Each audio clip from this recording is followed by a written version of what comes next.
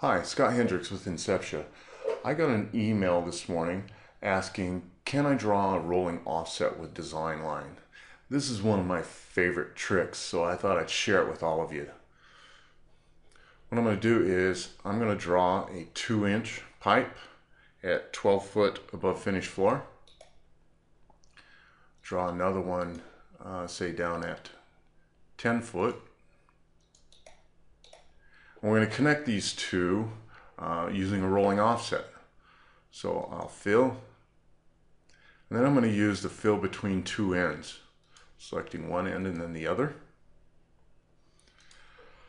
So fill between two ends easily solves this issue of a rolling offset, but we want it with design line.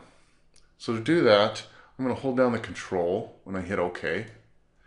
And what that does is save the design line it used to come up with the solution into my drawing.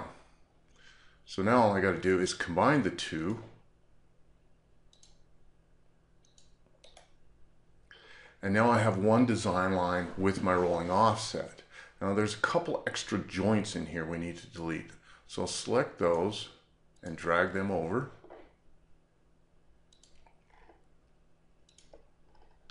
And then refill, and that will get rid of those extra joints.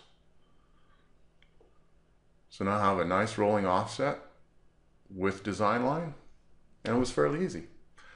Hope you like it. See you next time.